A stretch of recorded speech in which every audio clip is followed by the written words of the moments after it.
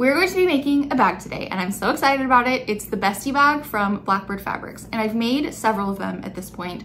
The pattern is really great, easy to follow, but sometimes it's nice to see like visually how it all comes together. So we're gonna walk through it today. One thing I really love about this pattern is that it comes with multiple different options for like the size of your bag and the different straps you can use and the different pockets you can do. So you can really like customize exactly what you want your bag to be. So today we are doing the medium version with a self strap on a slider.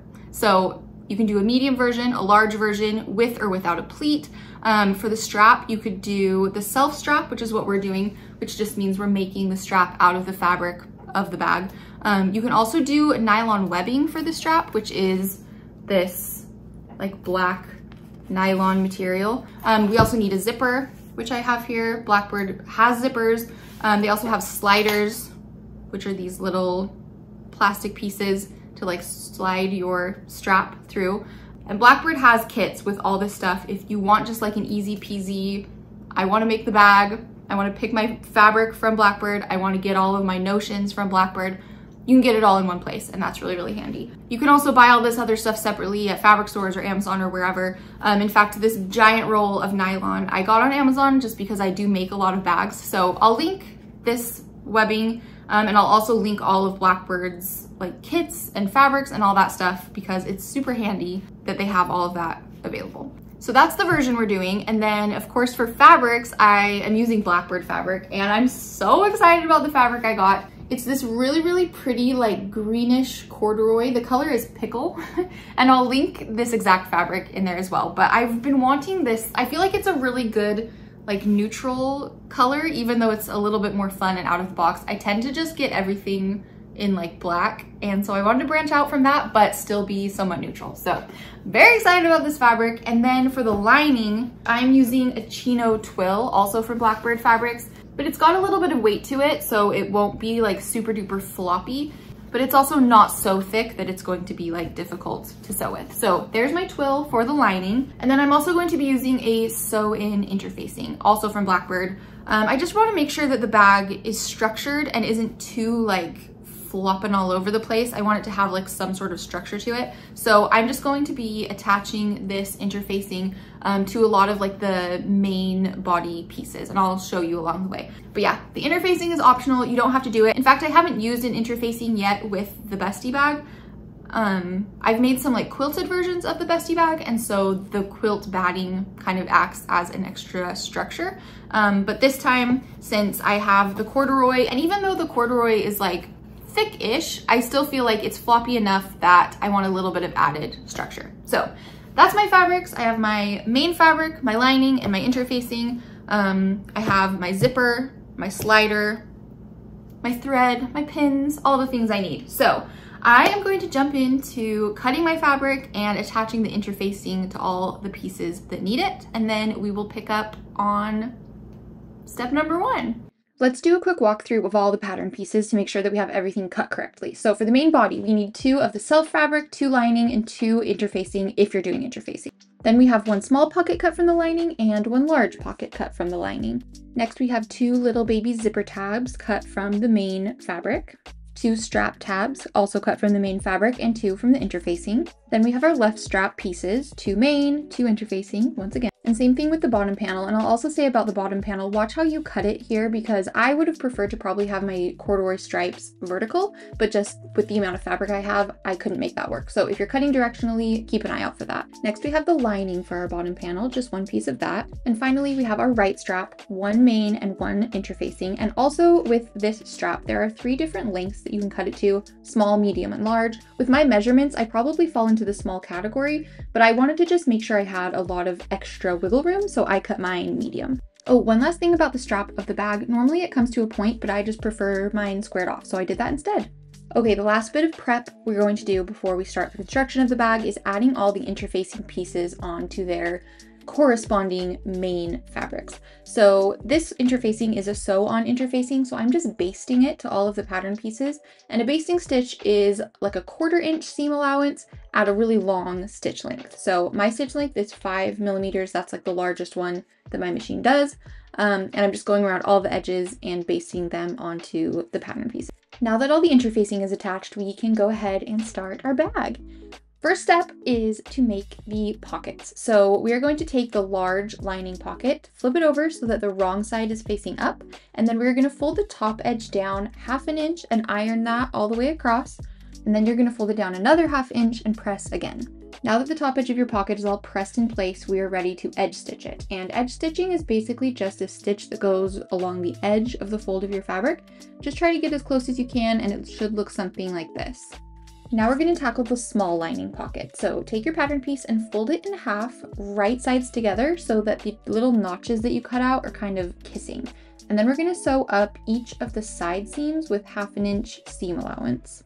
I also make sure to do a good amount of back stitching at the end of that stitch there, because that's where I'm going to poke my corners out, and I want to make sure that stitch holds. Once your side seams are sewn up, you are going to cut little slices out of your top corners and try to get pretty close to the seam, obviously without actually cutting into your seam. This just helps reduce bulk when you turn it inside out.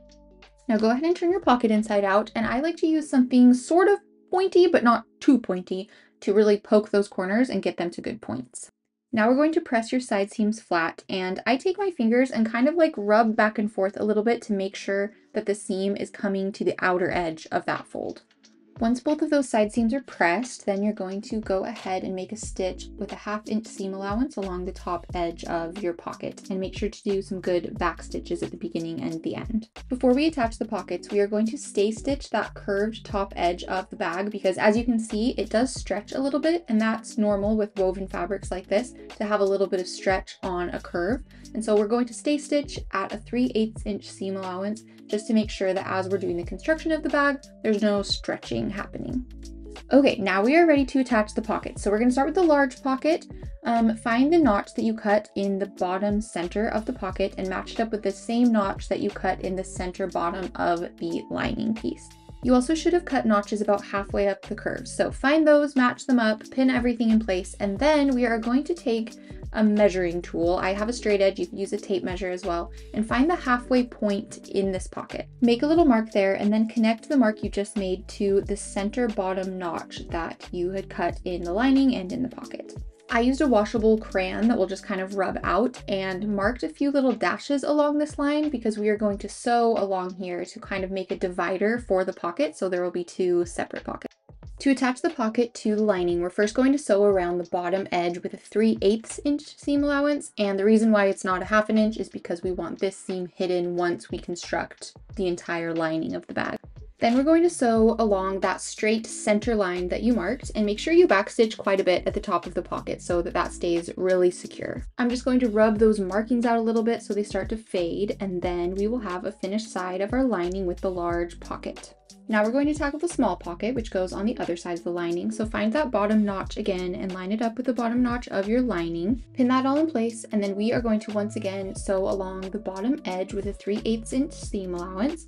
And then we are going to sew up the 2 sides of the pocket along the edge, so another edge stitch.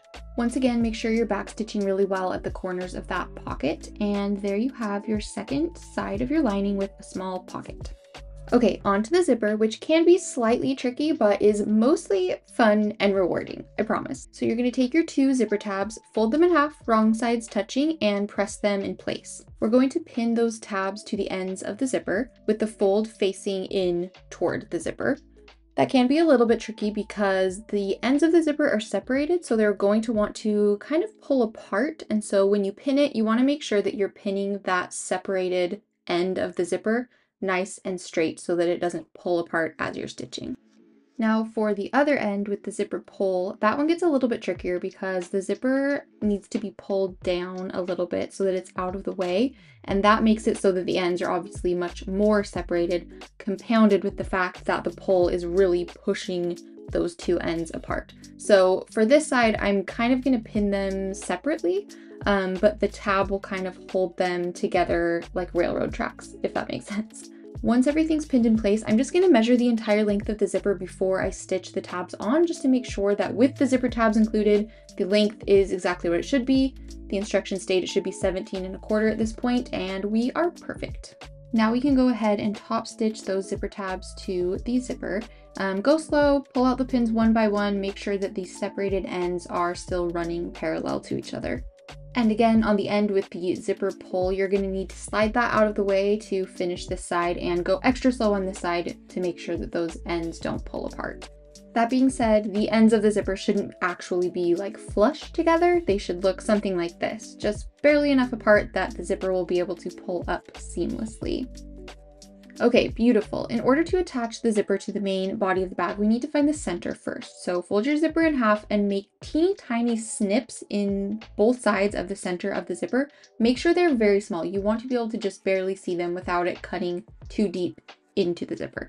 Then you're going to flip your zipper over so the right side of the zipper is facing the right side of the bag, and find those center notches, the center notch both on the zipper and the center notch on the bag. Line those up, pin it in place, and then I pin the ends of the zipper to the ends of the bag as well, and then kind of line everything else up in between. You may notice as you're pinning that the pull of the zipper is kind of bulky and it gets in the way. Just pin it as best you can for now, and then as we sew, we will handle that situation, so don't worry about it yet. To sew your zipper in place, it will help immensely if you have a zipper foot. Most machines come with a zipper foot, especially modern ones, so you probably have one. So just swap out your regular foot and put in the zipper foot. And we're going to attach it on the left side. There's two different sides depending on what side you're sewing your zipper on. Our zipper will be on the left, so attach it on the left. Your seam allowance here is going to vary a little bit just depending on how wide your zipper tape is. I stuck around 3/8 of an inch. Just try to get as close as you can to the zipper without getting too close, because if you're right up next to it, then your zipper pull won't be able to glide.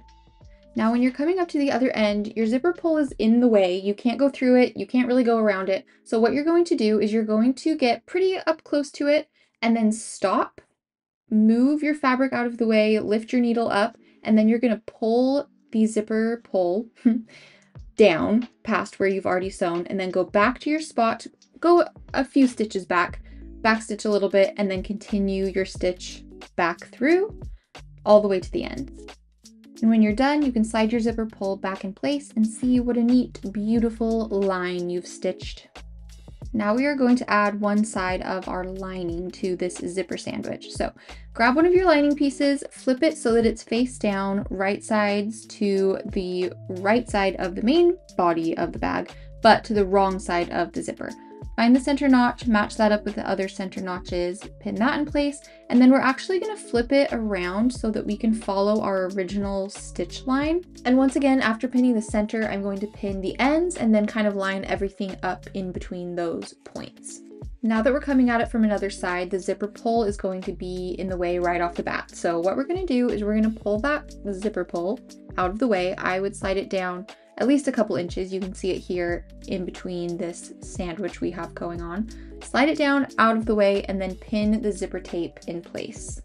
Even though you can't see the zipper pull, you'll definitely be able to feel it. It's very bulky, so you'll be able to tell when you're coming up to it. And just like last time, when you do come up to the zipper pull, you're going to move your needle up, move your presser foot up, take that zipper pull, slide it back up out of the way, and continue where you left off, or a few stitches back stitching, making sure that there's not going to be any gaps left in your stitch. Keep going along the top of the bag, continuing right on top of that original stitch from last step.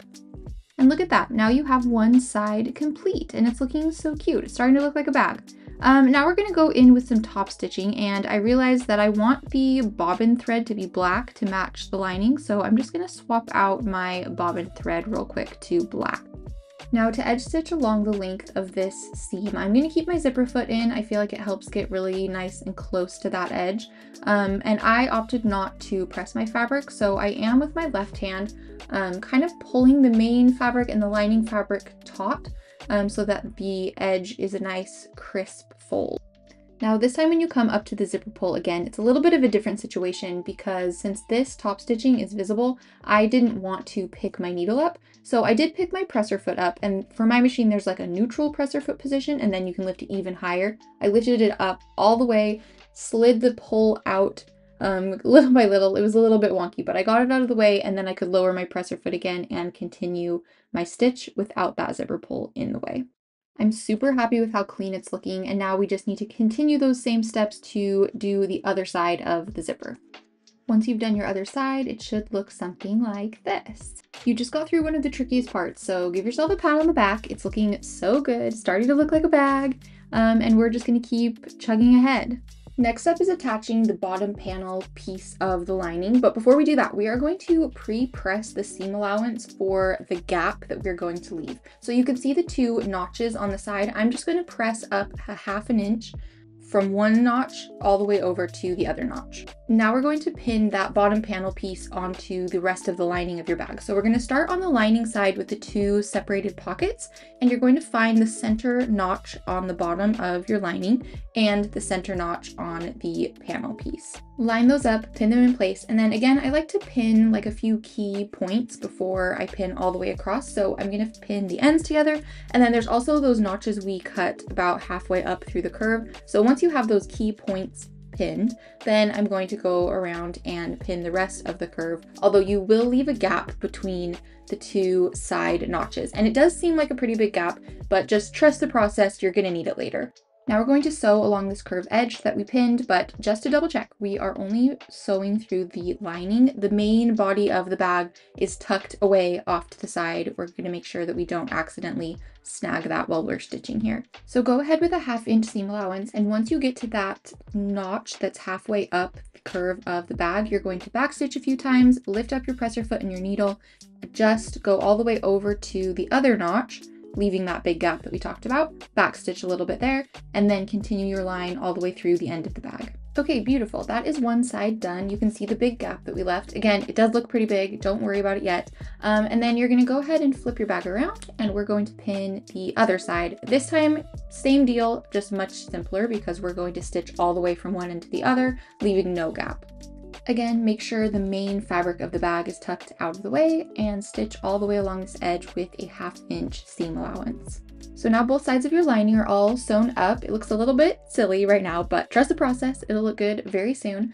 So you have one side completely sewn up, the other side with the big gap left open, and we do have that folded back seam allowance, which we'll get to near the end. Okay, now we are going to attach the strap tabs to both sides of the main body pieces, and because you're sewing through all of these layers, the lining, the main body, the strap tab, all that stuff, I find that it's like a little bit tricky to navigate. So I like to do a basting stitch just along this end of the main body first, so that I don't have to worry about that as I'm attaching the strap tabs. Not the hugest deal in the world, it's optional. I just find it helpful.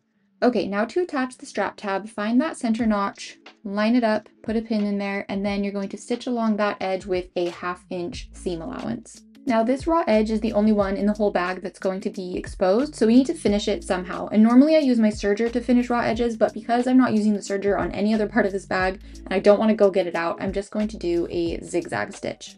If you've never finished a raw edge with a zigzag stitch, you essentially just want one end of the zigzag to go barely off of the fabric so that the zigzag is kind of enclosing that raw edge. And I also lengthen my stitch width and length just a bit. Once you finish that edge, you're going to go ahead and flip your strap tab over, and we are going to top stitch right along the edge of that seam. Repeat all these steps on your other strap tab and you'll have both sides done. Now we're going to attach the bottom panel piece to your main fabric. So the process is very similar to how you attached the bottom of the lining. Find your center notch, pin it, and I find that it's a lot easier if you're going to sew with that bottom panel piece on the bottom and your main body of your bag on the top. That just kind of helps reduce any puckers. So go ahead and start pinning all along this edge, matching up any notches, and you'll see where the strap tab meets the main body. The lining is kind of in a weird wonky position. It looks like it's going to be in the way or get sewn over. Kind of just tuck it out of the way as best you can, and we'll deal with it once we are sewing along this seam. Yes, I do use 2 billion pins at this stage. I find it really helpful along the curve to make sure everything is lined up well. And now we're going to go in with a ½ inch seam allowance and stitch all the way across this edge. I did want to give you a closer look at that tricky area with the lining though. So when you're coming up to it, you'll see that your needle is going to kind of run alongside the stitch from the lining, but it's not going to overlap it. So you don't really need to worry about it too much. You kind of just tuck the lining out of the way a little bit, and you're basically just stitching over the seam allowance of your lining. So you don't need to worry about it being visible or noticeable. You won't be able to notice it at all. So kind of just continue on through your stitch and don't worry too much about it.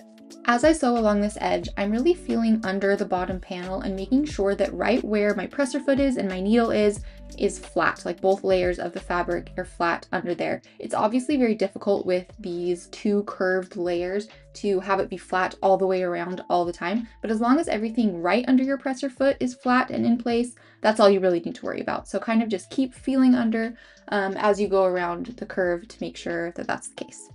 All right, now that you have one side done, you're going to do the exact same process on the other side. I did remember at this stage though that I had forgotten to open my zipper earlier. You definitely want to make sure that your zipper is open before you shut your main fabric completely. I've accidentally forgotten before and it's a beast, so make sure you do that.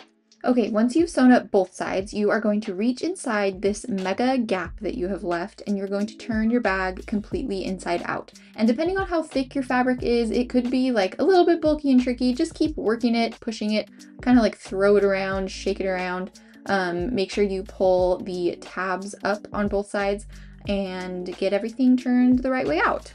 Now that it's starting to look like a bag, we are entering into what is, in my opinion, the trickiest part of the construction, but it's fine. We're going to do it together. So we are going to top stitch along this seam here, and we're going to start from the center and go up toward the strap tabs. So what you need to do is mark where you're going to finish your stitch. So put a little pin where that strap tab meets the main body from the other side so that as you're stitching along, you'll kind of know where to stop.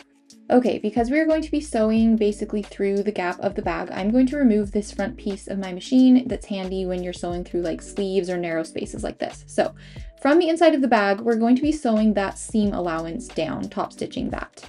So pull your bag onto the arm of your sewing machine through the gap. I had to lift my presser foot up quite a bit to get all of those layers out and out of the way. So basically your presser foot should be sitting only on top of the seam allowance of your main bag. Your lining should not be stitched over or in the mix at all. The lining should be pushed completely out of the way. Also make sure that your seam allowance is tucked toward the bottom panel of the bag. So in this case, it's tucked under to the left. Starting from the center of the bag, you're going to start top stitching along this seam all the way up toward your strap tab. I'm going to go quite slow through this top stitching, and I haven't sped this up at all so you can really see how slowly I'm going, how meticulous I am about this.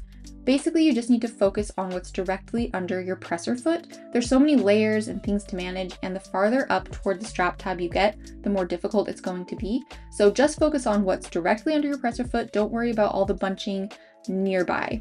So as you're doing this process of kind of adjusting, making a few stitches, adjusting, making a few stitches, you're obviously going to be able to do less stitches at once you get closer up to those strap tabs.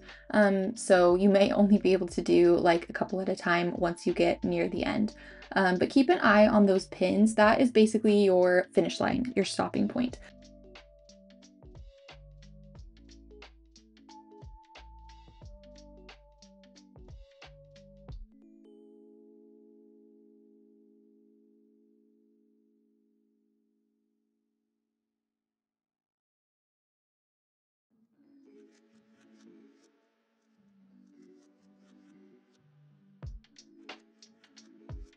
Once you do come up to the pin, take it out, backstitch a little bit in that place, and then you can remove your bag from the sewing machine and kind of admire your handiwork. This is what my top stitching looks like, and overall I'm really happy with it, especially with how bulky my fabric is. It gets a little bit wonky near the strap tab, but again, that area is just so tricky and not everything can be perfect, so I'm totally gonna let it slide. Now we are going to continue this line of top stitching starting from the center and going the other direction toward the other strap tab. So put your bag back onto your machine, going the other way, and continue the top stitching just like you did on the other side. In all, you'll do this process 4 times so that you have 2 complete lines of top stitching on both sides of your bag. And this is what it should look like when it's done, coming right up to those strap tabs on all the sides. Now we are going to sew our straps together. So starting with the long right strap piece, we are going to fold the edges under, wrong sides together, 1/2 inch. And then because I squared off the end of my strap instead of bringing it to a point, I'm going to do it slightly differently. So I'm going to fold that end down 1/2 inch. And then instead of just leaving it like that, I'm actually going to do mitered corners. So I'll do one corner to kind of show you the difference. So basically from the outside, it looks squared off like the other one does, but when you take a peek on the other side, you can see that I folded down sort of like a triangle and brought the ends in to meet it. And this is just a less bulky way to fold it so that when you're folding it in half, there is not a ton of fabric right in one spot. So I'll do that mitered corner on the other side as well, and then I'm going to fold it in half and press. So all sides of this long strap should be folded in 1/2 inch, except for the end that is going to be connected to the bag. You can leave that edge not folded. I'm going to set that strap out of the way, and then we're going to do a similar thing to the small left strap, except for you don't need to fold down either of the ends. You just need to do the long sides. So fold those down 1/2 inch, fold it in half, and press that all in place. Now we're going to top stitch along the edges of these straps. So I did mine right along the edge at about 1/8 inch seam allowance. I wanted to get pretty dang close. So I did that to the small strap and the large strap. And then I went back in and did 2 more rows of top stitching about 1/2 inch apart, just in the center of the straps. This is mainly for aesthetic purposes. I thought it looked nice, and it also kind of reduces the bulk a little bit so that it pulls through the glider easier. Now we're going to slide that smaller left strap piece through the glider. So grab your glider, slide the strap through on both sides, pull it flush, and then we're going to do a basting stitch along the bottom edge. And I did mine at about a 3/8 inch seam allowance. We want to make sure that we're putting this small left strap on the correct side. So find the end of your bag where the zipper pull is. That's where we're going to insert this strap, and reach inside of your bag in the gap that you've left and pull that tab back down inside out through the gap. Then you're going to insert your strap up through the little tunnel you've created, push it up all the way inside of there. You'll have to pull it out through the other side. And I pull it out quite a bit and then adjust it by dragging it back down until it is flush with that raw edge. Once that's good to go, stitch it in place with a 1/2 inch seam allowance. And I go back and forth quite a few times right here just because I really want to make sure my strap is not going to be pulled loose. Then clip your corners to reduce bulk, but don't get too close to the stitches. And you're good to turn your strap back inside out. So pull it through, and then I like to take the end of my scissors, closed of course, and kind of poke those corners into better points. Since we're already over in this area, I'm just going to go ahead and top stitch now. So we're going to top stitch a little 4-sided shape here, starting with where we left off of our top stitching, but this time we're going through all the layers. Go ahead and top stitch around the edge here, and I did it pretty close to the edge, maybe about 1/8 inch seam allowance, and it can get a little bit bulky, especially depending on your fabric, so just go slow. There may be parts where you have to kind of manipulate your fabric a little bit, guide it a little bit more than you normally would, but just stick with it, backstitch in any spots you need to, and finish meeting up to the top stitching on the other side.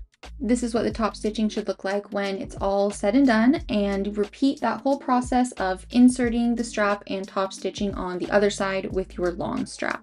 Now that both straps are attached, we are going to slide the long strap through the glider, which, not gonna lie, I was a little bit nervous about the bulk going on here, but it worked out great. It went through perfectly. The only thing left to do is to seal up the gap in the lining of our bag. So you can see where we folded up the seam allowance on one side, and I decided at this stage it would really be helpful to fold up the seam allowance on the other side as well. So I went ahead and did that, folded it up 1/2 inch and pressed that in place. Once that was done, I then pinned the gap closed, first at those center notches, and then I pinned from the center out on both sides. There are a couple different ways that you can close this seam. You can either hand sew it closed with a slip stitch, also known as a ladder stitch, or you can top stitch it with your machine. The hand sewn method is just a little bit cleaner. It's kind of like an invisible stitch, and that's a great option. Usually I do choose to slip stitch things like this, but in this instance, I'm kind of in a hurry and top stitching is way faster and it still looks plenty beautiful. So we are going to go ahead and top stitch this at 1/8 inch seam allowance, pretty close to the edge. Guys, that was the last step, and now your bag is done. All you have to do is punch the lining back into place. You might need to get a little bit aggressive with it to get it where it needs to be, but if you peek inside, you can see all your cute little pockets. This bag needs a little bit of a lint roll, which I'll definitely be doing, but it's all finished. Zip it up, and I hope you feel super proud of yourself. As for my bag, I am super happy with how it turned out. I love the corduroy that I went with. I love the self strap and the glider. Overall, 10 out of 10.